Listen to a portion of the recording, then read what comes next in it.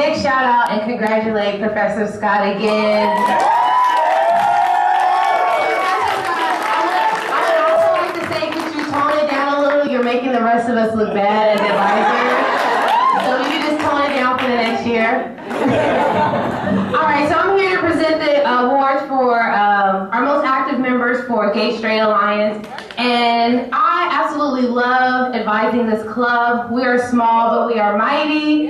And, you know, it's one thing when you're in a club where, you know, the whole meaning of the club is a group that's oppressed and that's discriminated against.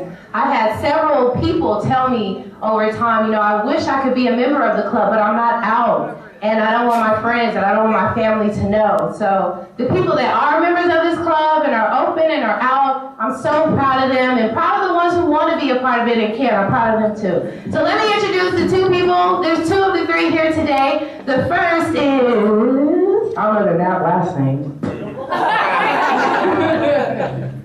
I do know them, just not their last name. Casey Woodhouse.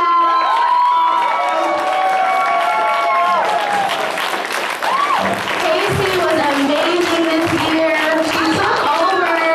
Unfortunately, our president had to kind of relinquish her duties towards the middle of the semester, and Casey just stood up and took charge, and she's going to be leading us in the fall. We're super excited.